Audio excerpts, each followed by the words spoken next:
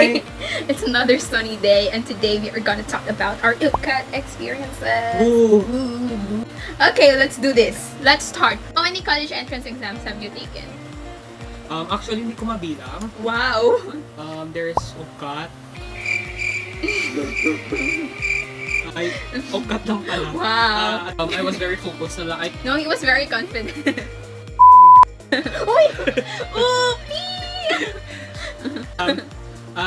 UPCAT lang and UST. Kasi I have no plans or intention to study other schools. So it's Study other school. to study in other school. Ano sama ng grammar? Sama na dahil. Sure ka nakapasa ka UPCAT? I took 3 entrance exams. Oo, diba? Yeah, because you know, kung sakali naman, hindi tayo pala rin. Tatlo rin yung pinapasukan yung school right now. I took UPCAT and UST and for West Visayas. yeah. Oh my God, I have a story. Kasi pumunta kami ng Iloilo for that exam. And wala lang, yung story ko lang is that before the exam, some people got drunk. And wala lang, it was a funny experience. So if she's watching this, she's gonna remember about that day. So, kamusta? Mataas score niya after? Oo, mataas score niya. She passed. We all passed. Yay! So, yun ang strategy. So, yun na. So, goodbye guys. Goodbye guys. See you on our next video. What was your high school grades? Bakit need pa ng high school grades? Siguro kapag yung 2 box lang kasi yung allotted. Dapat kasi 3 yung box sa akin. Para 100. So, before that, kasi in UPCAT, there's UPG. The university predicted grades. So, yan yung basis if you're admitted sa UPCAT, sa UP. So, 60% comes from the exam itself and 40% comes from your grades, cumulative grades since from high school, grade 9 to grade 11. So, yun. So, how was it? Mine was super high, actually. Super high. Nobody can reach grades like kulang daw ng isa pang box para 100. Pero yun. Kasi guys, nung high school, like, ang daming may debut. Like, every week may debut. Because, in terms of grade ba? Yun nga, wait lang. Pupunta na tayo dyan. Kaya yun, parang hindi na ako nakapag-aral na mabuti. Kasi, party is life. Try lang. But yun, okay na naman yung grades ko, I guess. But this was higher. Hindi naman masyado. Kasi siya nag-enjoy sa mga Hindi naman masyado. Hindi naman masyado, mga 99.9. Pero yeah, it was my dream talaga to study in UP Diliman. So I was very focused in getting good grades or high grades in high school. So I think I did well naman. Pero sa UPCAT, tank. Okay, next. What were your preparations months before UPCAT? What did you do? During the break, I took a review. Yeah, may summer break kasi before UPCAT. Nag-review center kami. Tapos, it was very helpful actually kasi it helped me boost my confidence in test taking. Tapos marami din ako natutunan. And nagpa-sample exam to know your standing. Ilan grades mo sa sample exam? Secret. Hindi siya masyadong mataas. Mga 99.99 ulit. Joke lang. It's so low. Average lang. Or like passing na siya sa UP Diliman. Like may cut-off kasi na-estimate. Sana all. Okay. Pero may weakness, pero nalaman ko yung mga weakness ko kung saan ako kailangan mag-improve. And that was reading, kasi may sa math din, medyo mababa. Me, I'm just self-studied. Yeah! Wow! Wow! Pero hindi kasi ako, parang nape-pressure ako at hindi ako makapag-concentrate sa mga review stuffs na ganun. Kaya mas okay sa akin mag-study. Actually, yeah. May mga test reviewers or sample exams sa Twitter. Sa Twitter. Yeah, I have one. If you want one, if you're gonna take an UPCAT or CET soon, just message on the comment, and I don't know, just tell me. Yeah, I won't reply. Pero meron ako na same sa Twitter, just tell me if you need one. Okay. And I use reviewers like yung mga AP Biology, AP Chemistry, kasi summarize na siya. So I think it's helpful. Okay. More? And mga SAT exam, old SAT exam. Yeah, yes, more. Anyway, next, what did you do a day before UPCAT? So yung scheduled day ko for the UPCAT is morning. Tapos a day before that, I was very anxious. I'm a naturally anxious person. Tapos, kasi UPCAT is a major event in my life talaga. Like, siya mag-determine ng future mo. Wow. So, ayun, I was very pressured to do well. But at the same time, I tell to myself na be calm na lang. Like, anong mangyari, just go for it. So, ayun, I think I wasn't able to get a good night's sleep. But wala. I just go with the flow kung anong nangyari. I just do my best. Ako lang. Chill lang. Yeah. Chill. Yeah, it's just another day in my life. Yeah. Wow. Anyways. Pagising yung UPCAT na, ganun. Yeah, ganun siya. Walang Anyways, nag-prayer meeting kami sa bahay. Joke lang, pero yun. Parang, nagpa-prayer meeting yung lola ko. So yun, the day went well naman before UPCAT. Para wala naman ako other preparations. Ask for guidance from God to do well, ganun. Ganun. Next, what was your experiences during UPCAT?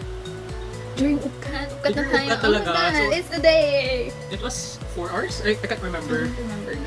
Tapos, ayun, may dala kong baon. It's very healthy, brain foods, like banana, something like that. Tapos, during that time, makainit talaga ako, pero I told myself to not waste every millisecond that I have. So, yun, very focused ako sa pag-take, like parang may bubble na no one can disturb me. Wow.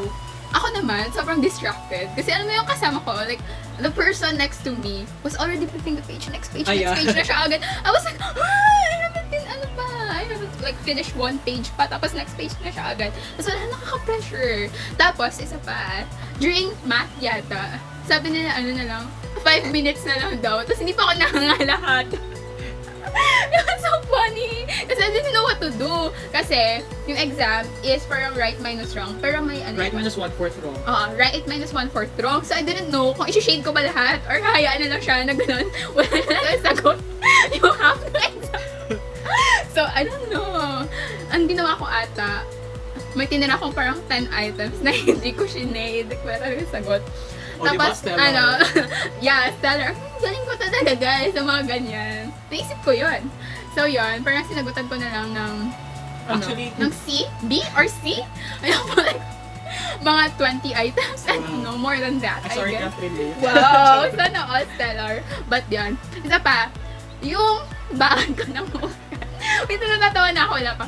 Pero yung baon ko ng UPCAT is chocolate. Wow! Super smart, right? Smart chocolate. Chocolate. Tapos, natunaw na yung chocolate. Tapos when I was eating, sobrang kalat. Like, I was trying to not get it on the paper.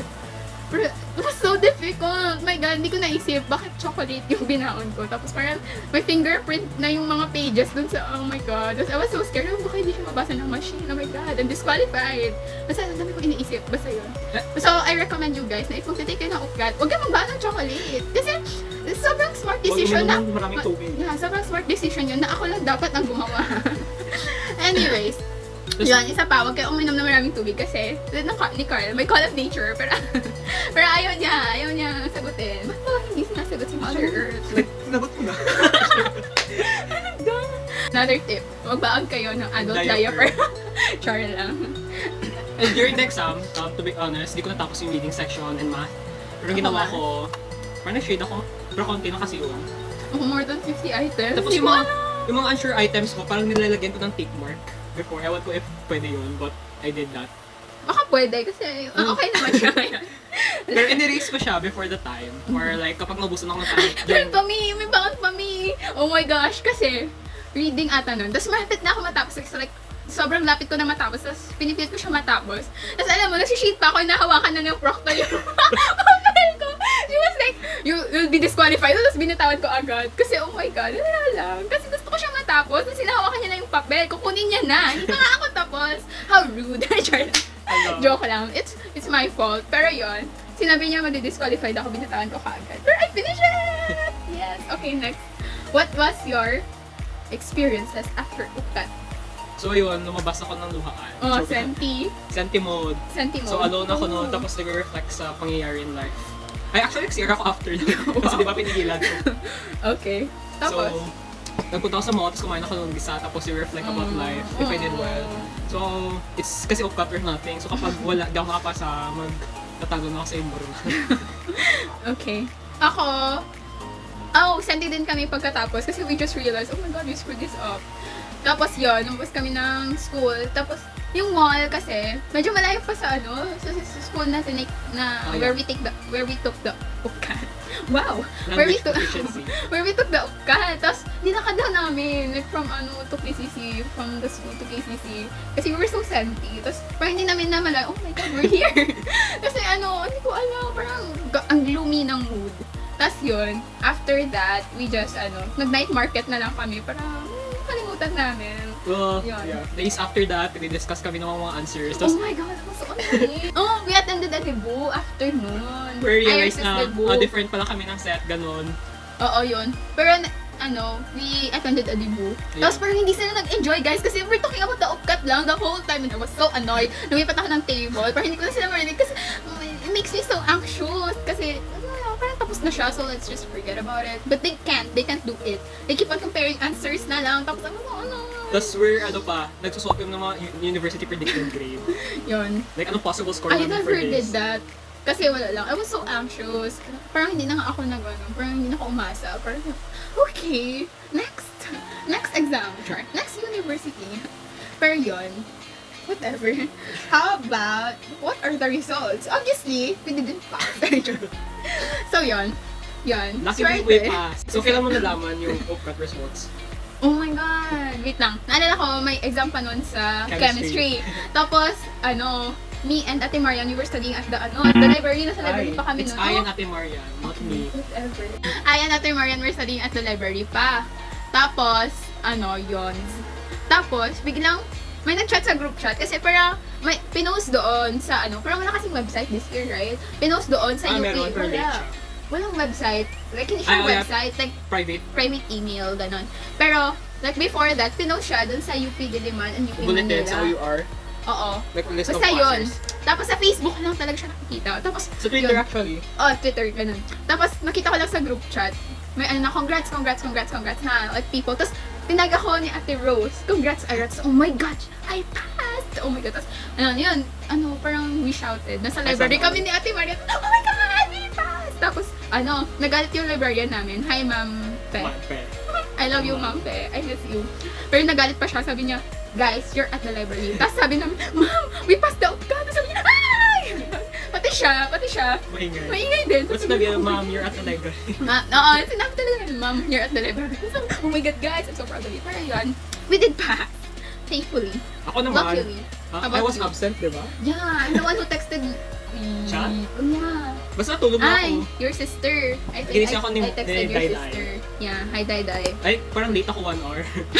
Yeah, 1 hour after pa siya nag-celebrate, guys. Parang naka-move on na kami. So, yun. Tapos na-cancel yung exam sa chem. Thank you, Sir Paul. Passed my first choice in UP Diliman, which is BS Molecular Biology and Biotechnology. I got into BS Pathology, my course right now that I'm so happy and grateful for. Yeah, so yun, more UPCAT videos, yeah. See you on our next vlog. Just tell us. Just comment below. Hindi ko alam. But yun na. Don't forget to like, comment, and subscribe. Bye.